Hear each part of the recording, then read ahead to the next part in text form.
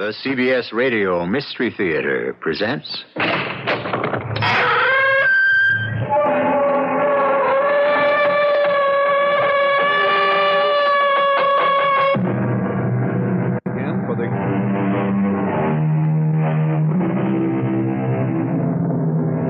Come in. Welcome. I'm E.G. Marshall. It is the fashion today, dating from Freud, to consider that insanity is not hereditary, even the predisposition to it. But the great Sigmund Freud died less than 40 years ago, and before him, the taint of madness was accepted to run in families, passed on down through the generations like some congenital disease. Whether the belief is true or not, there is a harrowing story of such a family.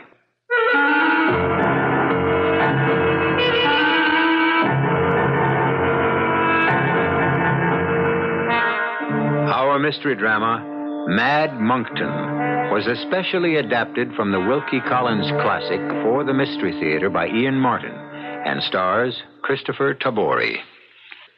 I'll be back shortly with Act One.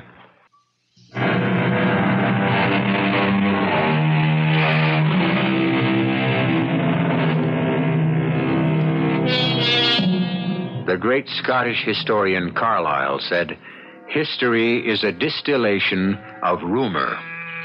However, a contradictory quote is, "Where there's smoke, there's fire." Whichever may be true of the Monkton family, gossip had marked them as a family damned by hereditary insanity. Every kind of insanity had cropped up through the years, monomania being the most common. The world of the Monkton family shrank to almost nobody, except for the Elmsleys, friends and neighbors.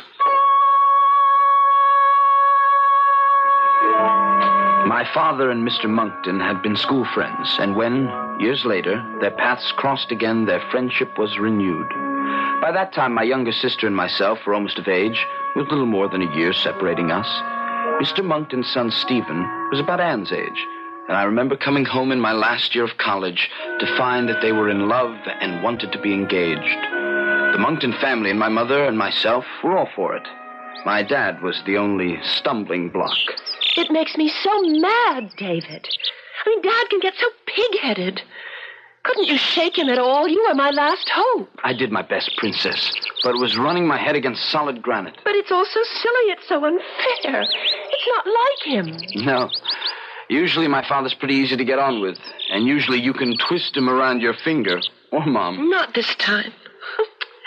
How can he risk Mr. Monkton's friendship with some crazy notion? What made me use that word? Princess. What?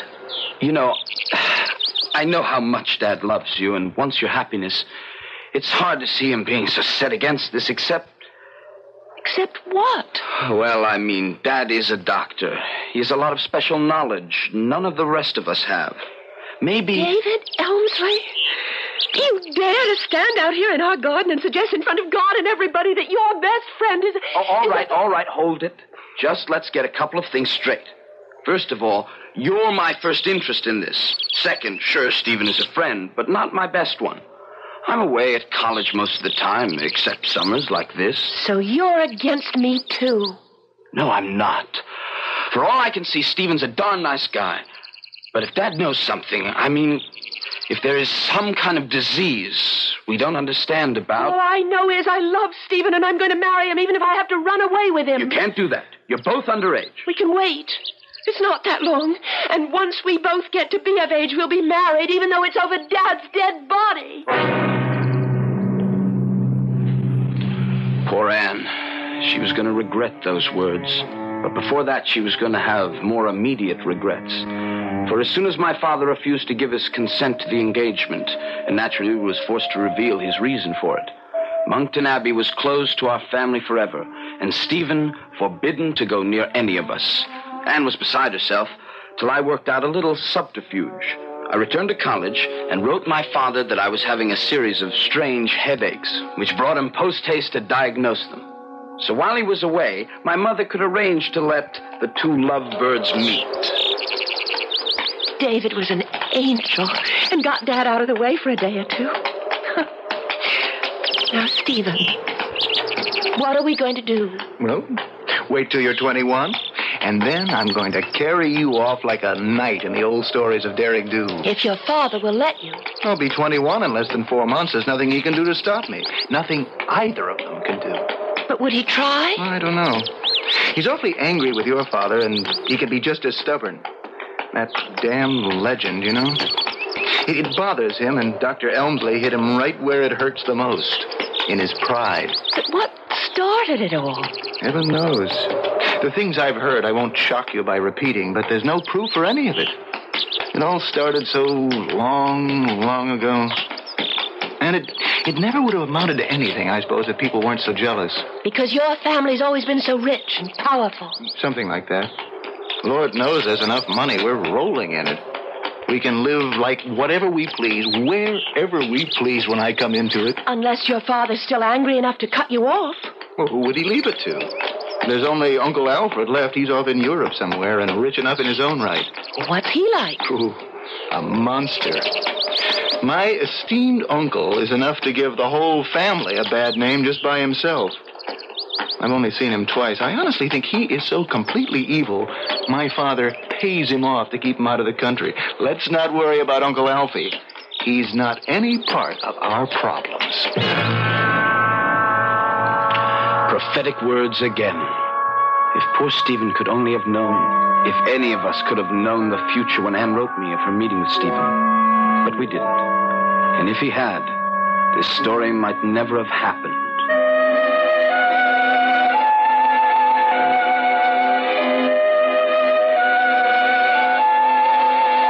Just before the Christmas holidays, Stephen's father died very suddenly of a heart attack. Immediately after the funeral, my father, claiming that a lingering bronchial infection was endangering my mother's life, moved the rest of our family to the south of Spain. So it was that Stephen and I spent the Christmas season together, for many reasons. I appreciate your company, David. Where else would I go, with my family over 1,000 miles away? You could have joined them in Spain. Most of the time would have been spent getting there and back. Besides, it's more important now to find out about your plans for the future. In a few weeks, I shall be 21, my own master. I shall have an income of 30,000 pounds a year.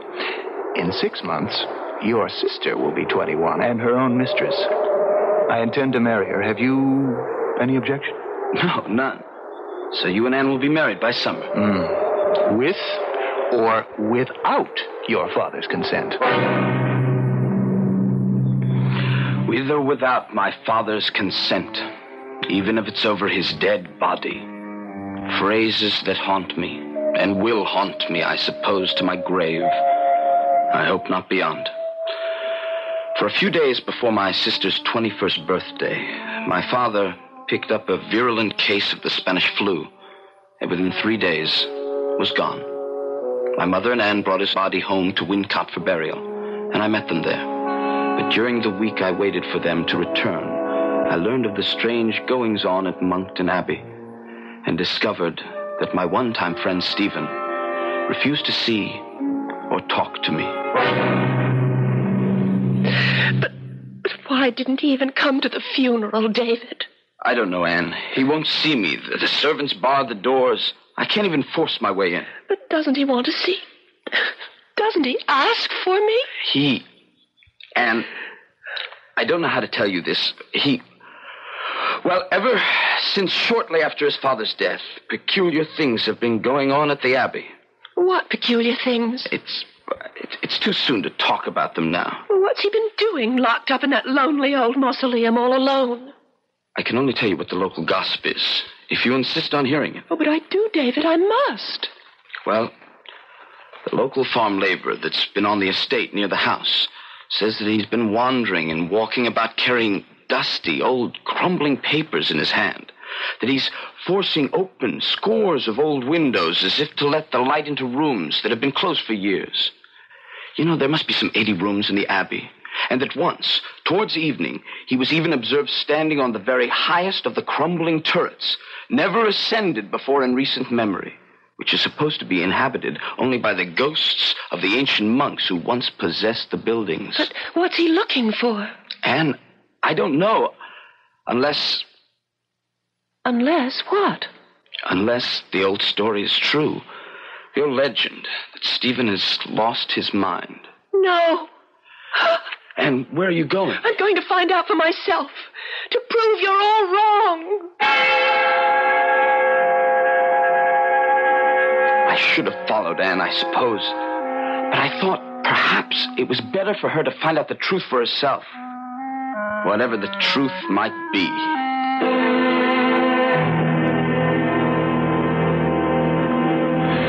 She came back later that evening, her face gray and haggard, but composed. I saw her ride up the drive and went down to the stable to help her dismount. Well, did you see Stephen? Yes. We're not going to be married right away, of course. It's only decent to mourn Father a while. You sound strange. Is Stephen all right? He will be. You mean he is insane? No. He has to go abroad for a few months to settle an affair of honor. And then he'll come back and we'll be married. Are you sure? I hope I am. And There's nothing more to be said, David. It's just going to take a little time. You must go back to college and finish, and by that time, then we'll see. It'll work out. It's got to work out.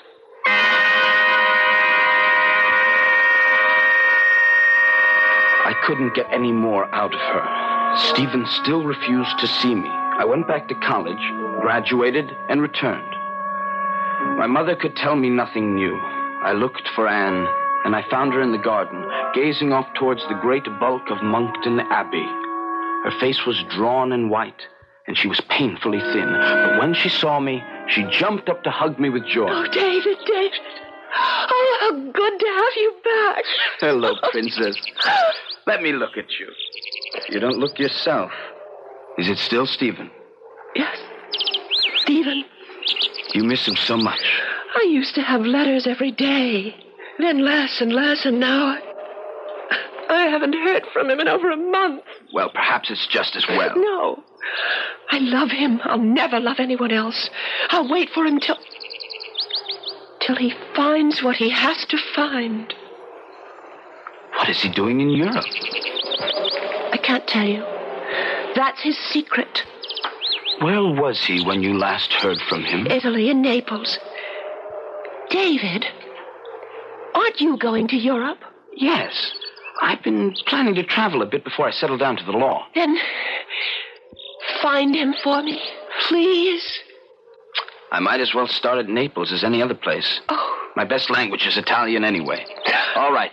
If I find him, then what? Tell him I need him and I want him. I want him to come home and marry me. Tell him it doesn't matter, that we'll learn to live with this ghastly thing somehow. And that was the most I could get out of my sister, whatever this ghastly thing was. So I went to Naples, and as chance would have it, my first day there, I had news of Stephen. I ran into Chip Travers, an old friend from school, now with the embassy. We had lunch together, and I asked about Stephen. Heard of him? My dear Elmsley, we can't even comb him out of our hair. What do you mean? Well, the man has an obsession. A sick one, I might add. Frankly, I'd say that old Monkton has gone round the bend. He's as mad as a hatter.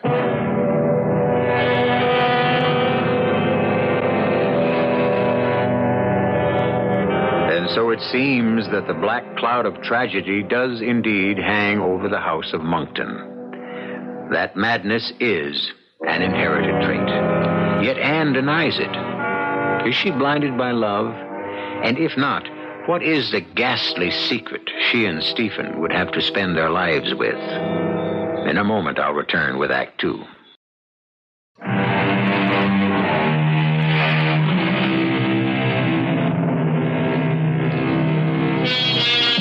Monomania, an insanity in which the psychotic thinking is confined to one idea or group of ideas.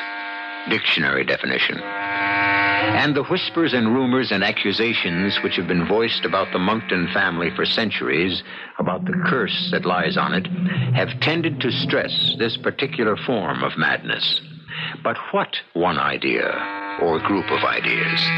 What is the dread obsession that has seized his forebears and apparently has reached into modern times to fester now in Stephen Monkton's brain? Why do you say that? And why should he be bothering the embassy? Well, you know he had an uncle, a pretty bad lot. He's been traveling around Europe for years. Yes, Alfred Monkton. That's our boy.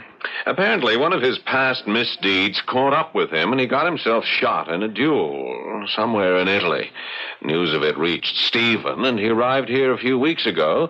But since then has been pestering the living daylights out of us, the police, all the authorities. To have some action taken against the man who killed his uncle? Oh, Lord, no. The police are trying to follow that up, naturally, since under present law it constitutes murder. The opponent and the seconds disappeared into thin air. But Monkton, by all evidence, doesn't give a hang about them. All he wants is his uncle's body. Is that so impossible? Probably. I don't understand. Look, we only heard of this duel from a French journal some weeks after it happened. Monkton's second died and left some papers constituting a partial confession. But the one vital thing not included was where the duel was fought. So nobody knows where Alfred Monkton was buried. Or if he was buried at all.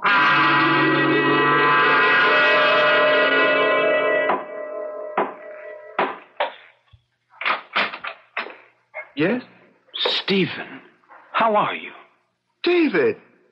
David Elmsley, how good to see you. But you're not alone. Of course I am. Who would be... Oh, if you mean Anne. No, I'm sorry. She isn't here. No, I didn't mean Anne. Come in. Come in. Thank you. Sit down. Sit down. There, by the reading lamp, by the fire. You must tell me all about home and Anne. As I crossed the shadowed room, lit only by the one lamp, my spine was still cold from that peculiar moment at the door. The moment when Stephen, at first so obviously glad to see me, had let his eyes wander for a moment and stay fixed at a spot over my shoulder, as though someone stood there, behind me, watching, waiting, for what? David, what brings you here to Naples? Oh, part touring the continent, part a promise to Anne. You haven't written her in a long time. No. She's pretty heartbroken, Stephen. No more than I haven't written because for all my searchings, I've nothing to report. She sent you a message, Stephen. Oh. May I see it? Well, it's a verbal one. She was afraid her letters were going astray. What's the message? She said, tell him I need him and I want him. Tell him to come home and marry me. Tell him it doesn't matter. We'll learn to live with this ghastly thing somehow. Well, she still believes. What? That I'm not mad. I don't quite know what you mean. Well, sometimes I begin to wonder myself. Stephen, what is it you're looking at over my shoulder? There's nothing there. There's nothing that you can see. But, since you're here, since Anne sent you, you have a right to know. Only, before I tell you...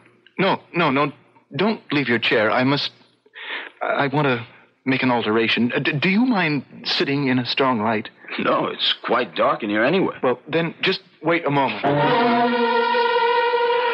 I won't pretend I was, well, what's the word? Uneasy? Shaken? Or to be totally candid, frightened. Especially as I watched my friend's preparation with the extra light. The wild glitter of his eyes and the dark shadows beneath them. From an adjoining room, he brought a large reading lamp, then 2 candles from a table and 2 more from the mantel, placing them between us. His hand trembled so much I had to light them for him, and at his direction take the shade off the reading lamp. At last he seemed satisfied, and we sat down. He started his story without hesitation. Has Anne told you anything of why our marriage is delayed, why I'm here? No? I came here to find the body of my Uncle Alfred. Yes, I know that much, and the duel. And that no one knows where it took place. Who told you that? Chip Travers, an attaché at the embassy. He said something about your uncle's second having made a confession. Oh, yes. His name was Foulon. He died in Paris 2 days before I located him. The confession he left failed to tell us where the duel had taken place. Yes, but he must have given you some idea. Oh, if only he had. I have the whole document here. You can read it later. Was it fought honestly? Well, apparently. If any duel can be considered so. They tossed for first fire. My uncle lost.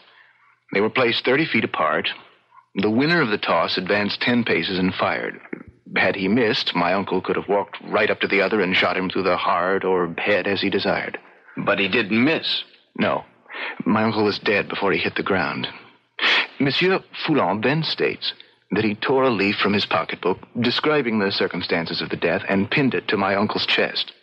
Then they started with their plan to dispose of my uncle's corpse. Well, go on, Stephen, go on. I can't. That's where it ended. David, I've hunted. Heaven knows I've thrown money around like a drunken sailor, and a rich one at that. But I don't know the country. I don't know the language. I'm insulted, laughed at almost to my face. Stephen, wait a minute. Can I ask a couple of questions? Of course.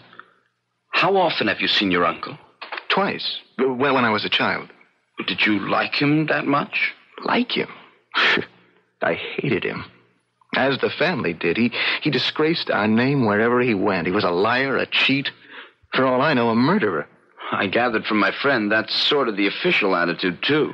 I don't care about their attitude. What I'm trying to say is, maybe you are being given the runaround, but maybe they don't think you're in earnest. Not in earnest. Come with me. I'll convince you. He leaped to his feet, grabbing a candle, and hustled me into the next room. On one side of his bed was a packing case at least 7 feet long. The top was open so that I could see the case contained a lead coffin, magnificently emblazoned with the Monkton arms, and on a plate the name, Alfred Monkton, with his age and the manner of his death inscribed underneath. Now, I must tell you the secret so that you don't think me completely mad. What is it? You're looking over my shoulder again as if... Look at me, Stephen, please. Yes. Yes, if you will just take your seat again with the lights between us. So. Now, you know the Monktons' reputation. Stephen, let's spare ourselves all the old wives' tales. I can't. You must be part of it now. Do you also know, or have you heard, the family prophecy? No. I can show you the original fading parchment. I will, but for the moment, it's easier to recite it. When in Abbey's vault a place waits for one of Monkton's race, when that forlorn one shall lie, graveless under open sky, beggared of 6 feet of earth, though lord of acres from his birth, that shall be a certain sign of the end on Monkton's line. From mortal men, from light of day, the last Monkton shall pass away. Now, really, Stephen... For 1,000 years, at no matter what cost, no matter where he fell or how he died, at no matter what cost or sacrifice, in the vault, under the abbey at Wincott, lies every one of my ancestors. The succession of the dead in Monkton Valley Vault has never been broken. Till now. I can see by your face you want to ask me how I can believe in a doggerel prophecy written and uttered in an age of superstition and ignorance. I'll tell you why I do. Because behind you, right at this moment, as he has ever since you came, confirming my belief, stands Alfred Monkton himself. Something about the tone of his voice, the fixity of his stare, his own total belief in what he saw, kept me from turning my head. At that moment, I, too, believed that if I looked over my shoulder, I would see...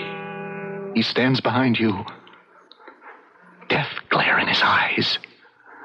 As I've seen him walking and sleeping from the moment he was shot. What do you mean, from the moment he was shot? How could you? When your father whisked Anne away from me to Spain, I was at loose ends, waiting for Anne to come of age so that we could be married. I had to fill my days with something to do, and I was in a mood to clean out all specters, throw away the past. I decided to look in every nook and cranny of the Abbey, clear out the debris, search my family history, and try to lay the ghost for once and for all. What did you find? Great cabinets and iron-clasped chests, filled with loathsome secrets of horrors and darkness. Oh, damn. I suppose we were neither better nor worse than all medieval barons, but the things I found...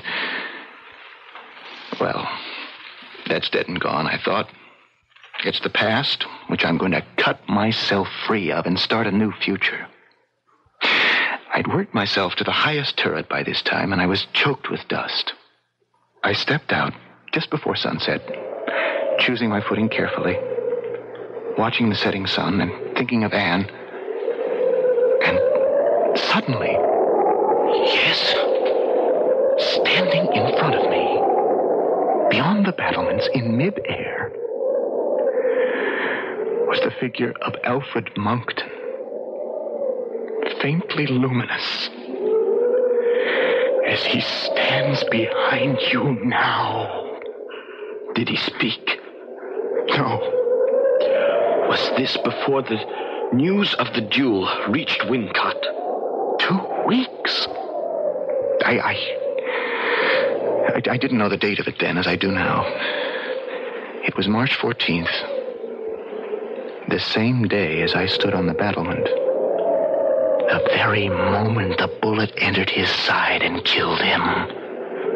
And now you know why I dare not marry your sister. Not till I fill the empty place in the Monkton Abbey with the body of my uncle. And then, by God, I will burn it to the ground.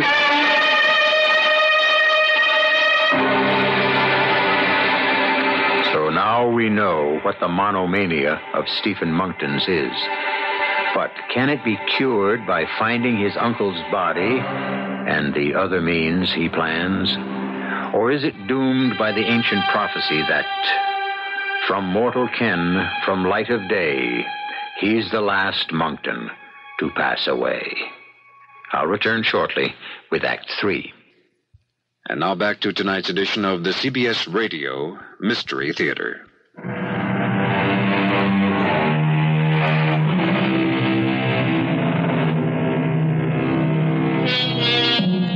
Poor David Elmsley, caught between his desire for his sister's happiness and a friend who held it in his hand, but suffered from what seemed to be a hereditary and incurable malady. But was it incurable? Was it only an aberration which could be disposed of by the simple means of finding an errant corpse?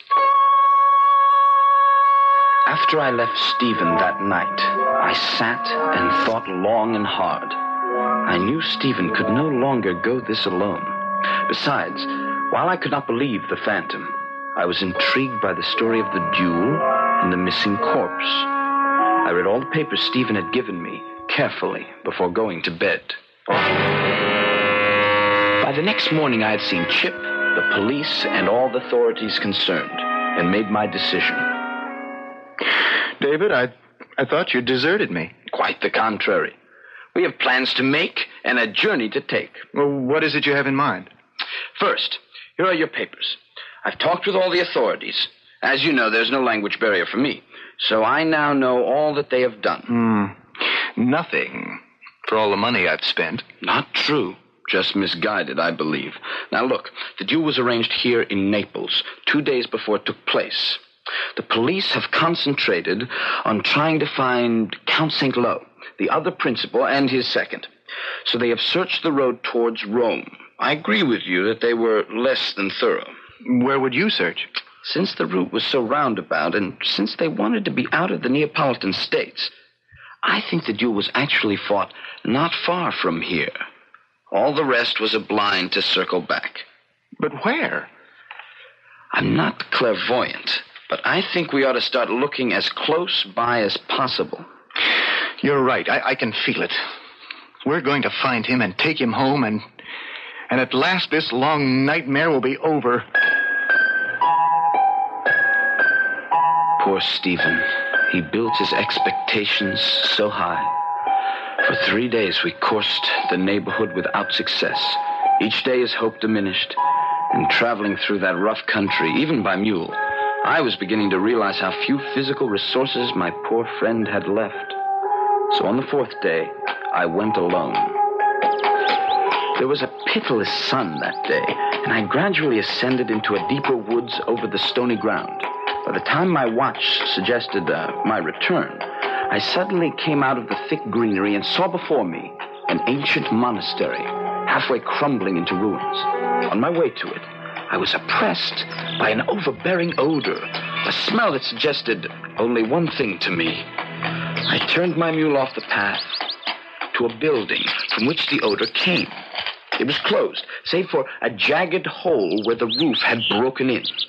By standing up in my stirrups, I could glimpse almost to the floor. The sight of horror grasped my gut.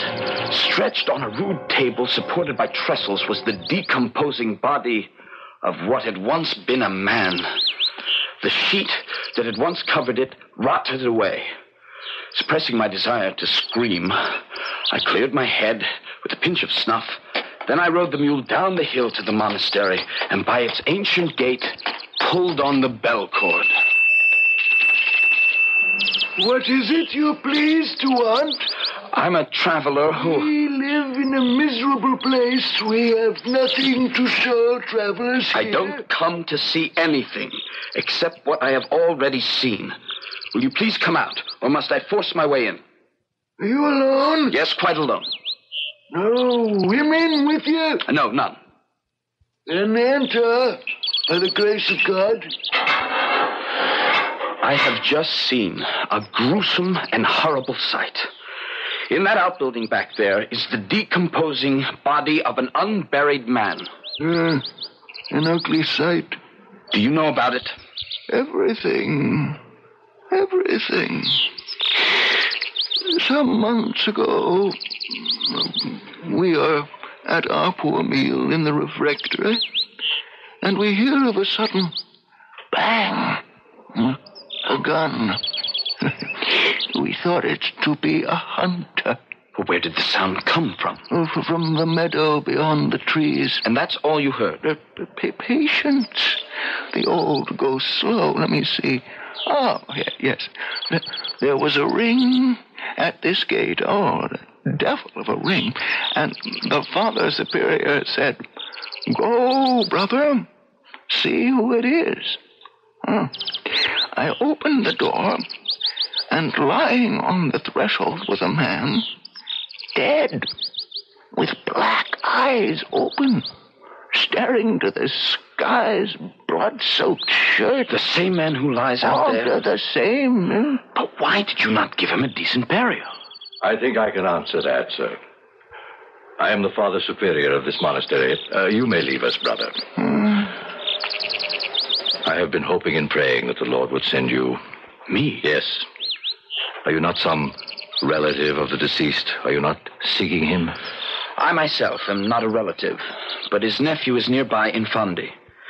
Yes, I was seeking him, but you still haven't answered my question. This piece of paper pinned to the man's chest when we found him. Do you read French? I'm afraid with difficulty. Then I shall translate it for you. This paper is attached to the body of an Englishman, Mr. Alfred Monkton. He has been shot and killed fairly in a duel.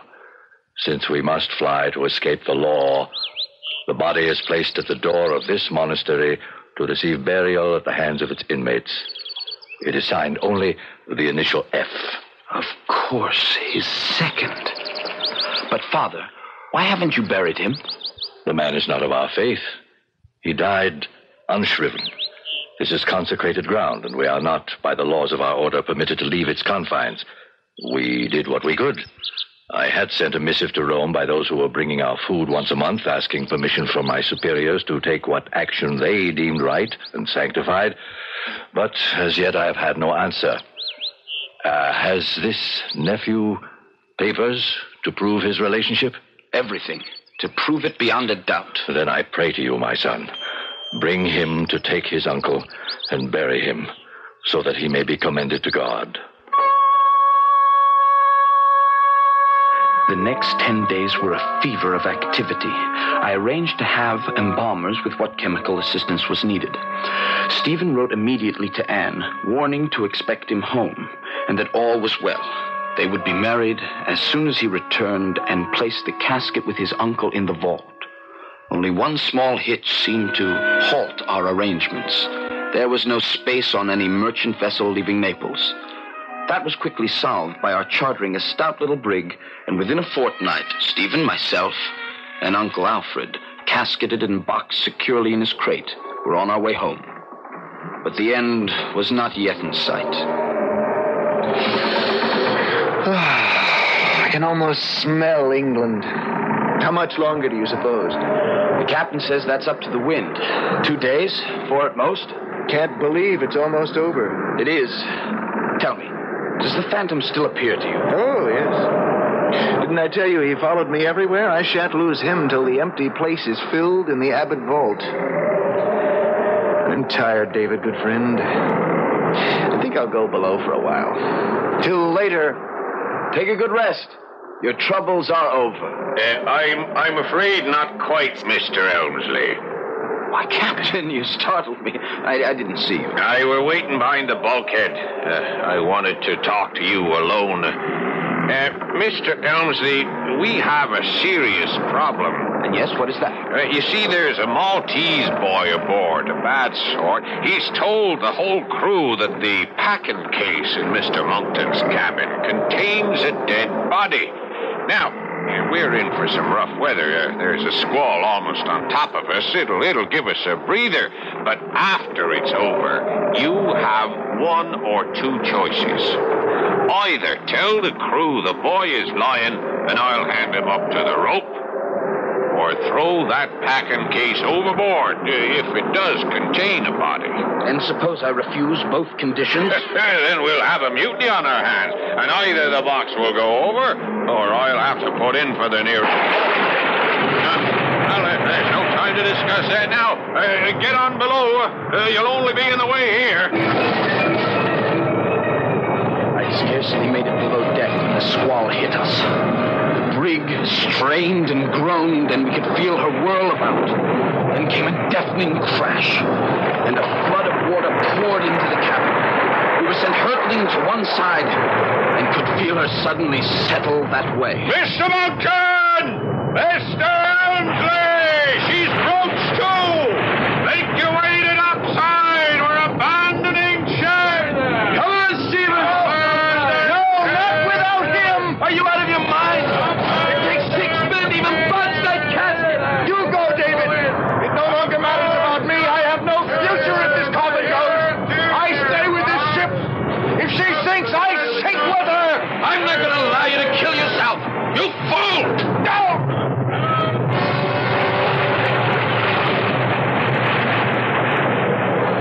The rest was madness. After I knocked Stephen out, I got him on deck somehow. He came to, and he was like a maniac. It took 5 of us to get him aboard the longboat and hold him as we pulled away from the ship. The squall passed as suddenly as it come up, and by that time the brig dragged down by her broken mast and sail, and the water she had shipped sank to the bottom, taking Alfred Monkton with her. And as she went, Stephen sagged in her arms and lay quiet and hopeless.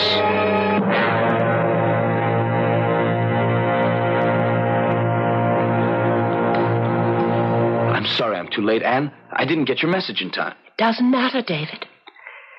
He spoke of you at the last. He was quite lucid about what a good friend you are and how hard you tried to save him. I'm glad he's gone. It's been a terrible year for you, Princess. Why you ever married him? I loved him. And he had to have someone to take care of him. Oh, he was quite mad. He was ill, that's all. He lies there, David. Next to the empty spot where Alfred Monkton's casket should lie. The prophecy fulfilled. Oh, no. No, Stephen was not the last of the Monktons. You see, I'm carrying his child. You must be mad, too. No. For someday he will fill the empty spot, and the nonsense will be gone forever. Our grandchildren can come out in the sun. The curse will be dead. And this family will at last escape from the heritage of being the Mad Monktons.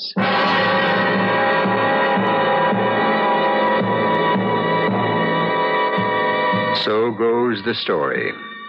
Anne Monkton never married again, but she did bear her child. Was she right that the taint was ever removed, or had love betrayed her into perpetuating a legend? That is something only time can tell. I'll be back shortly.